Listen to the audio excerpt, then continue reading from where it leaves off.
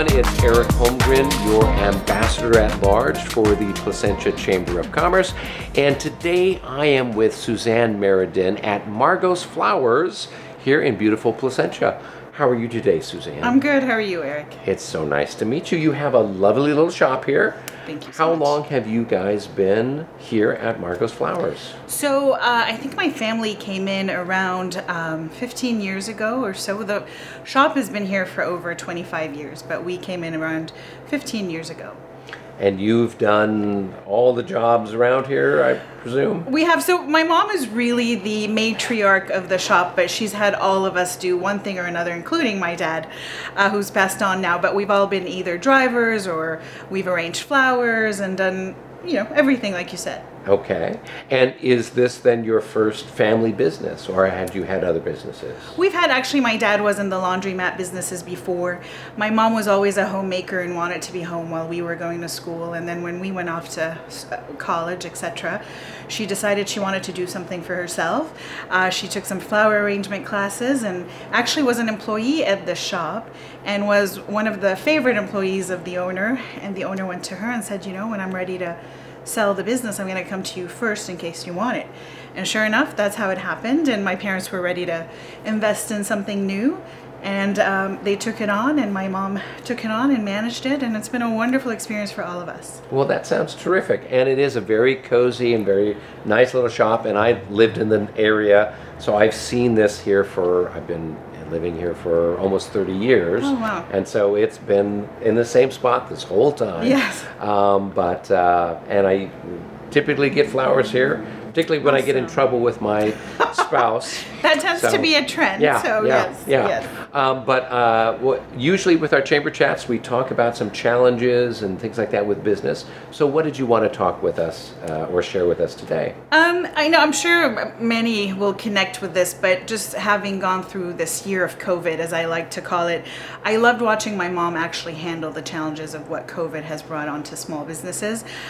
She's always had a very, calm demeanor about herself, and hopefully has taught us to be calm like her. And so when the challenges came on and we all started to wonder how that was going to affect us here, she was true to herself, took things, with grace, decided to look over and see what she needed to shift. She wanted to make sure she didn't lay off anyone, and so she saw how she could shift hours, and she had conversations with her employees, and for some it worked out for them as well. They needed to be home with their kids, etc. She immediately thought of no contact delivery, and so she really just took everything with stride, kept calm, and actually, because of everything she did, she ended up having a better fiscal year than the year before, which we're so proud of her for that. Wow, that is terrific. So some of those innovations that came out of the crisis of COVID look like there's the sort of things that actually paid off. Absolutely. And there's always the technical stuff, but honestly, I think any business owner, when we have challenges that come to us, doing what she does, which is just not panicking, just talking it out, coming up with a plan, and always making sure there's good communication with the employees so they're not wondering what's going to happen, but instead they know and they're part of the decision making.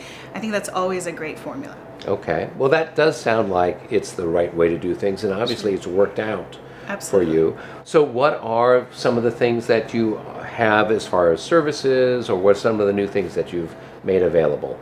So honestly, we've just enhanced what we've already had, but we wanted to make sure people knew that if they did not want to come down or they wanted to watch out for their safety, etc., we're willing to go the extra distance and go out and be there for them.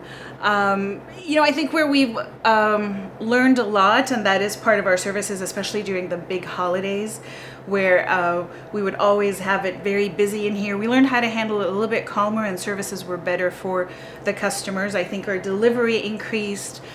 So really, it wasn't that we were more innovative. We just enhanced what we had. We communicated it better to the customers. And so now they know we're here for delivery. We're here to walk things out to their car if needed. But we're here for them in every capacity. Now, as COVID hopefully is further and further away in our rearview mirror as life goes on, what sort of things are you planning on continuing from these services that you've offered and things that you've talked about? So I think we're focusing a lot more on just communication versus people coming in and traffic coming in. That has definitely calmed down, and more people are wanting to do things over the phone and not having too much contact. So I think we need to do more training on, how to handle sales on the telephone, how to increase sales on the telephone, maybe even going out and doing things outside. There are these now suddenly flower mobile carts that are out there where people are driving out, especially with Uber. Right. Oh, yeah. And all those services, people want things to come to them. So I think those are conversations we're now exploring, like how do we get the flower to the customer even when they're not calling us for it, but how do we advertise it and get it to them? So that's the space we're exploring right now. Okay. Yeah. So you had to do a serious pivot with COVID, and now as things change, you're pivoting and then trying to incorporate the things that you've learned from the last year. Absolutely. And I think part of it too, things like Uber and things like Uber Eats and Postmates, it's funny that those were coming up right as COVID started. So there was this sort of synergy happening. And so I think we would have had to think about that anyway. And COVID sort of pulled us into it, automatically. So, yeah. Right. Well, very good. Yeah. So it sounds like things are going well, and looks like you've got another promising future. The store should be here 50 years from now, whether you're here or not. Right. Absolutely. It will be here. And that's because actually, such a great segue, Eric, because it's really the community and the customers that have helped keep this place going. Right. And so they're always here. So whether it's us or someone in the future, hopefully the store will always do well. Yeah. No, this is definitely one of those landmark stores. Yes. That has this perennial, no pun intended, existence. And so hopefully that will carry on. So before we say farewell, is there anything else you'd like to share out there with the Placentia community? I would love to, Eric. Honestly, I just want to say thanks from our whole family to the community. We lived in Placentia before we even owned a business here, and we loved it then. But then having a business and working with the Chamber of Commerce, working with the community, partnering with them and getting their patronship has been an incredible experience. We love this community, and we hope to do business here for a long time.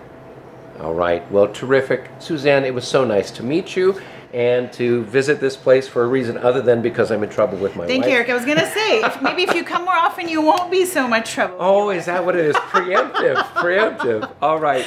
Well, very good. And until the next episode, be well.